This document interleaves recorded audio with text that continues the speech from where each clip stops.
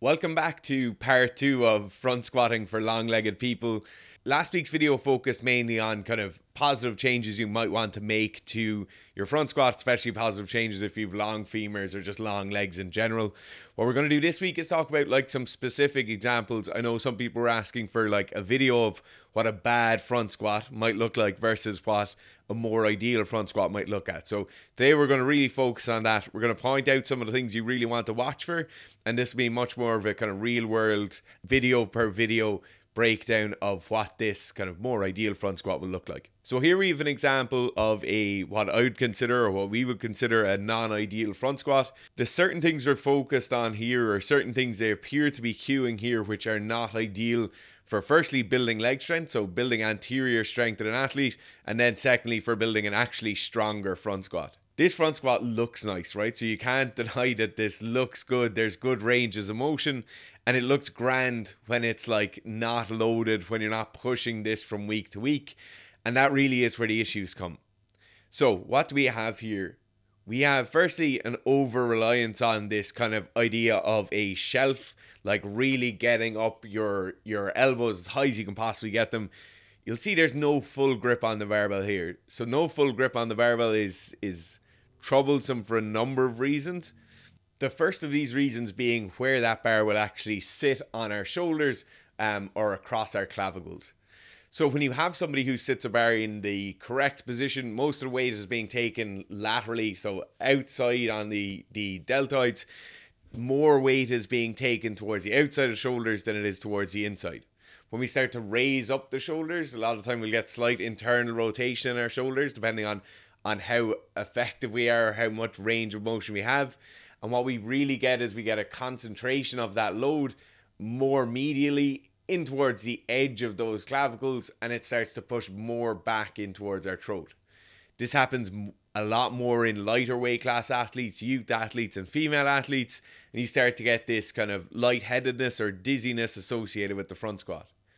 This only gets worse the heavier the weight is. So as we get towards heavier weights, we tend to push up more. We tend to want to bring the weight back more.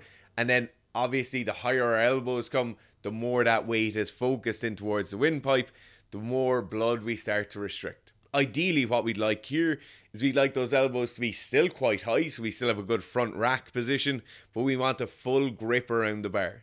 So obviously full grip around the bar is really subjective, how much range of motion you have in your shoulders, how effectively you can hold onto the bar, if you can still get your elbows up. For some people, having a full grip of the bar will be so uncomfortable that they won't be able to get their elbows up, and they'll end up hinging over or taking too much weight in their hands. So it really is a kind of an action point. If you can take a full grip of the bar while front squatting, you should probably fix that before going to like a fingertips grip, or even like just relaxing it out so it's just 2 fingers around the bar in each hand. This leads us on to the next point, and this is the point of our general posture, where our shoulders lie in relation to our mid and upper back, and then where our mid and upper back lies in relation to our lumbar and our hips. So what you see here is you get hips tucked in underneath, so you get this kind of posterior pelvic tilt. Hips are pushed all the way forward. We then get a slight flattening of that like natural lumbar curve, and then we get this position where hips are all the way underneath the shoulders to the point where we're probably slightly in advance of the shoulders with our hips. We start to lean back to be very, very upright, because that feeling of being upright feels better. It's also a subconscious thing that as we get a looser grip on the bar and push the bar more in towards our neck, we will subconsciously push our neck back, and we'll get a slight tilting of the head to elongate the airway. So all these things are happening because of one or two things being wrong, and it really does push you off from the very, very start. In this case, with this front squat, what you see is it's initiated with the hips, which is something we'd never ever want for a front squat. In most squatting scenarios, we want an initiation of both hips and knees, so knees traveling forward, hips traveling backwards at the same time. In the case of a front squat, you want to bias it more towards the knees going forward, but it still doesn't mean that the knees go forward before the hips ever come back. What you get is you get a simultaneous moving of the hips going backwards and knees coming forward, but the knees will just travel a small bit further forward. We have a case later on where we have a really good front squatter, a really good practitioner of the front squat, who has a short torso in relation to his legs, and this is Meso Hassona. In his case, his knees travel very, very far forward, and you'll see just how effective that is with his front squat. So once we get that initiation of the squat where their hips have gone too far back or their hips have gone back too early, they now start to shift their weight back towards the heels, which is a non-ideal position, particularly for those people who are really looking to develop quad musculature, not only just to get a better front squat, but maybe for athletic performance or to make their pull stronger. What you see is you get a small fluttering of the toes, so that's a telltale sign that too much weight has gone onto the heels, or we've gotten a shift of that center of mass too far back. We then get this combined with a stance that is very wide. So as they start to shift their weight back, their knees will go out to the side and it becomes a very, very hip dominant movement. So overall now, what we've got is we've got an issue at the very start where they're placing the bar on their upper chest. This is then leading to an issue with how their posture sits and their shoulders in relation to their hips. This is then related into an initiation issue where the hips are going back too early, and now we start to see a weight displacement issue. When you see people like this failing squats, you'll see them sitting all the way down, getting rooted down into the bottom of the squat position, and they kind of just plop the bar out in front of them. This is obviously not ideal in terms of a safety aspect, because a lot of time their ass will be sitting on their heels. They'll have very, very little play, so that it's not like they're just going to be able to kind of bounce the bar away from them slightly. They certainly won't be able to sit back because they've already used all that range. Their hamstrings are probably on top of their calves. Their calves are probably at their maximal in terms of compression. And now the only option is this kind of forward bailing motion, which is even less safe due to the fact that we only have fingertips around the bar, or possibly only 2 fingertips around the bar. This is where bad front squat fails happen. Finally then, as we start to see this squat coming up out of the bottom, if we start to get heavy weight on the bar, first thing you notice is those hips. So we don't have knees in front of the toes, we don't have knees anywhere near as far as they could be forward. In this case, there's flat shoes being worn, which isn't helping with that. When those knees are already far back, the only real movement we have to do, like we can't bring our knees back and start to engage our quads because they're already back as far as they need to be or far as they can be. The only thing we can really do here is just shift those hips. And the first thing that happens when we start to move the hips is the center of mass will move back again. So our hips have come down in that semicircular movement.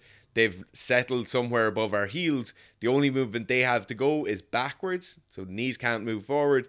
All those hips are going to do is move backwards, and then we get this forward hinging, and we start to see that kind of caving of the upper back due to the fact that lever is so long and you have so much force coming through that kind of back as it's in a non-ideal position. So what should this look like? So the first one we're going to look at is Meso. So Meso has phenomenal range of motion in his hips and in his ankles. You'll see on his front squats, his knees go very, very, very far forward. In terms of a weightlifter, Meso's back tends to be shorter than the average weightlifter in relation to his leg length. And what you see is him really utilizing those open hips. He sits all the way down into the bottom. His knees come all the way forward. And then on the way back up, when he has to develop tension, you can allow your knees to come back. So he's bringing his knees back from that fully forward position. As his knees come back, he's obviously driving with his legs. And then his hips will start to push up due to the fact he has that extra range. Next person we're going to look at, Toshiki. So Toshiki has a really, really nice front squat. In fact, a lot of the people when they looked at the video last week were saying, oh, Toshiki actually squats with his feet wide and his toes pointed out. The case for his front squat, his toes are pretty far forward or pretty straight forward. The main thing you want to look at here is the grip on the bar. So really strong grip on the bar, really strong upper and mid back, and this allows him to have a lot of control as he's standing his front squat back up. In the last case of kind of an ideal case scenario, we look at Toma. So Loredana Toma, Loredana, really, really strong squatter. And you see somebody who has longer femurs or longer legs in relation to their back. Another case of a highly elite weightlifter with a really, really good front squat and an exceptionally good back squat. And what's she doing? Well, look at where the weight is on her feet. The weight is centered on the foot the entire time. You don't get this kind of shifting of the weight backwards as she sits back into the rep. She really loads her quads up as she sits down. And then you have a very, very powerful upward phase of lift or concentric phase of lift. These are the things you should be paying attention to. So if you've watched last week's video, you're kind of looking for these real world examples. This is really what you want to look out for. Are you that person in the first video?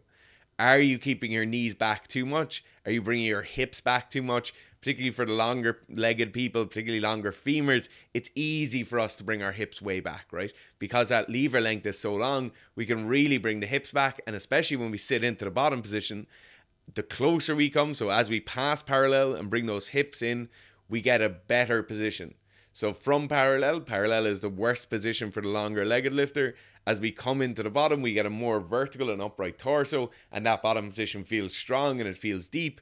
The problem is, to get back up out of the squat, we have to go back through that non-ideal position and get to the eventual upright squat. If this is you, I'd really be interested to see what you think in the comments.